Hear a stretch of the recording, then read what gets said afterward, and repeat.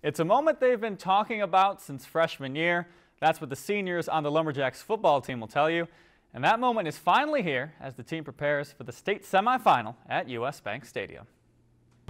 The Jacks are coming off their strongest game of the season, a 51-15 drubbing of Cambridge Isanti in the quarterfinals, where the team says they played a full 4 quarters for the first time this season. Coming up that first drive, our defense came out, we smacked them right in the mouth, and they had no response for it. And we really wanted to get that good 4 quarters going, so that's what we did. We put it together finally.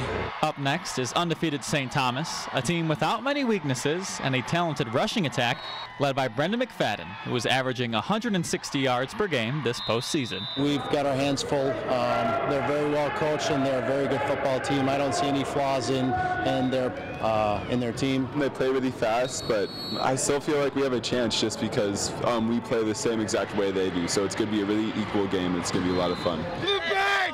Let's go! Big games like this don't come around every year, and the school and community have both shown a lot of support for their Lumberjacks. Everyone's excited.